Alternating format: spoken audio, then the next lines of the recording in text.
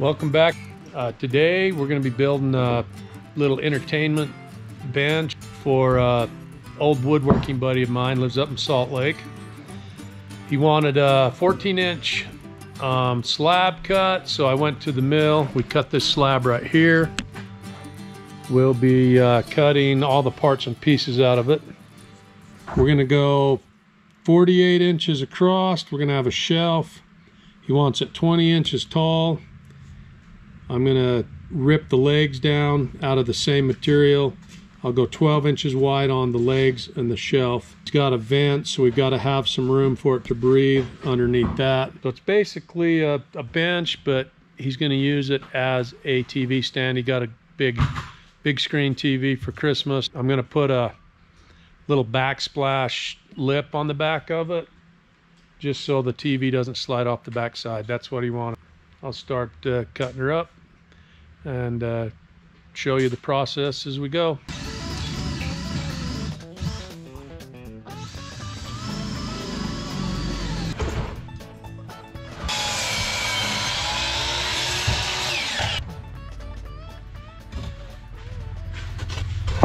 He wanted some live edge. I'm gonna shave that a little bit more and make him kind of a false live edge. Cut my legs next. I'm 20 inches high. I'm 2.5 inches thick, so I need to cut these at 17.5.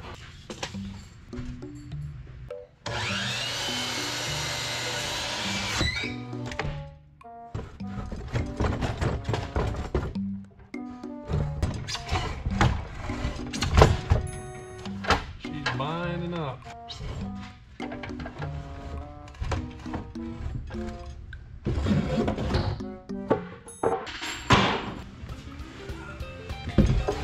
I don't know why it's binding up so bad.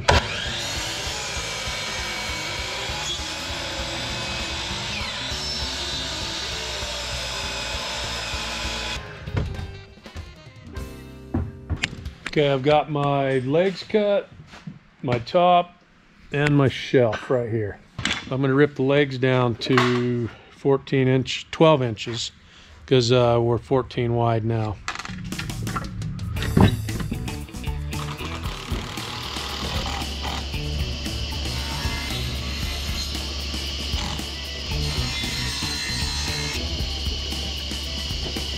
I'm going to want to do a little recess on these legs so that it can sit level in case this floor is unlevel. So I'm just going to make a V right here. I like that. So I'll cut that notch out.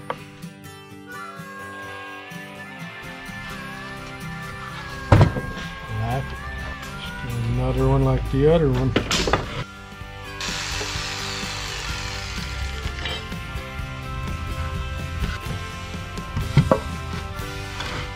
That would look good if I route the edges on these. We'll go over here to the router. Here's a bed cage been distressing and had to brand it. It's got the rancher's brands on it.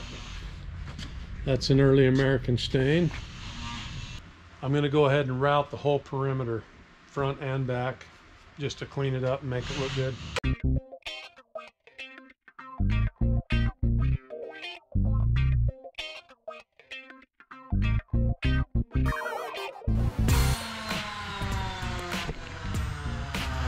There's the first one.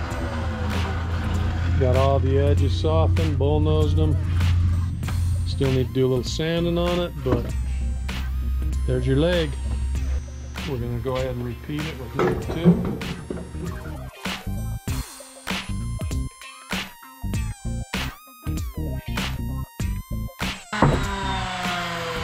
There we go. Got us some legs. Now I'll get them sanded. I'll probably want to route the shelf as well, just to soften it up. The top, I'm going to route the ends, but he wanted a live edge, so I'm going to keep the live edge.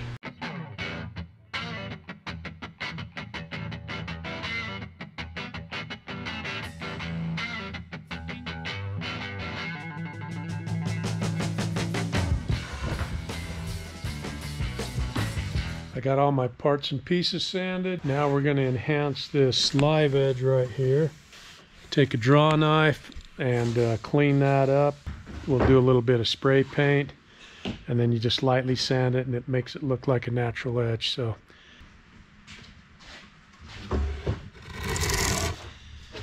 what I'm doing is basically just cleaning this up. That's been broke there, so I'll shave that down to just flow with that.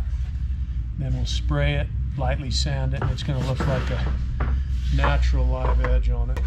Here, come draw that right there. Take that break off. Yeah, that looks good. Thank you.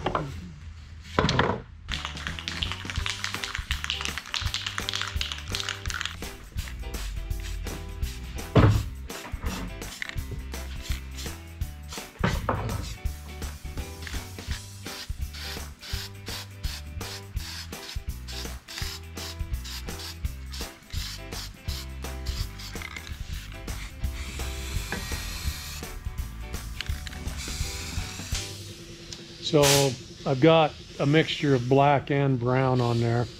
We'll let that dry, and then I'll hit it with a palm sander and kind of show you how I can make that look like a natural live edge. Okay, I've got this top for this little entertainment done. The paint is dried. I'm going to sand on it now and see how well I can make that look like a natural live edge. I've done it before and it looks pretty good. We'll give her a whirl, see what she looks like.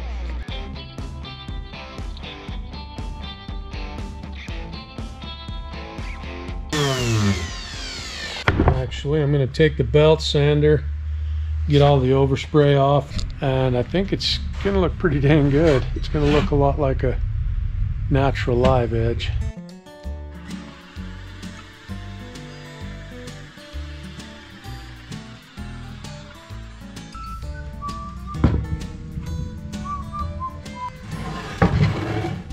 I made my legs an inch narrower than my top. Actually, I made my legs 2 inches narrower. So I'm going to have a 1-inch reveal front and back. And then I made my shelf 1 inch narrower than my legs, so we have a 1/2 inch reveal on there. But I think I'm going to go route this shelf. Yeah, I'm going to go route my shelf before I start attaching stuff. Got a little overspray there I need to sand off. Getting ready to lag my legs to my shelf, and then I'll put my top on my leg system. I'm gonna go ahead and countersink this.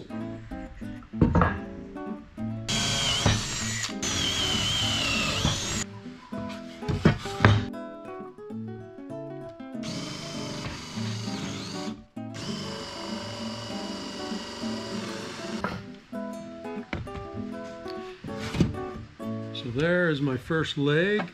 This little tool right here, I actually made this.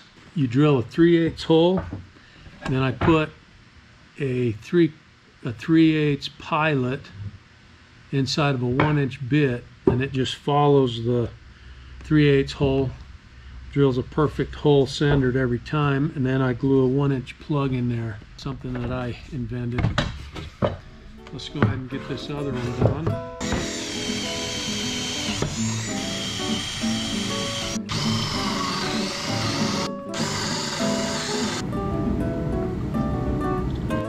I'm going to have a 12-inch gap from the top of my shelf to the bottom of the top.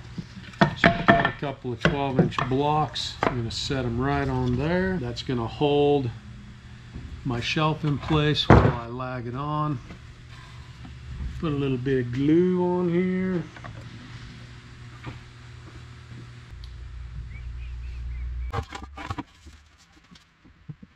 I'm using ollie lag. You use these to put log homes together with. They're high tensile, and it's more than enough to hold that thing together.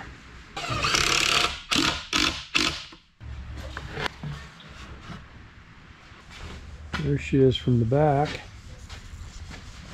Let's see what it looks like on the other side. Okay, there you go. That live edge looks pretty dang good. Looks natural. Now I've just got to put a little drip edge on the back. I've got some 1x over here I think I'm going to use. I'll attach that to the back right there. Well, I got her done. Built his specifications. Put these plugs in. That's the finishing touch. We'll zip them off. I use this little DeWalt cutter right here. Little dull. Cut those off flush, hit it with the sander, and it'll be ready for lacquer.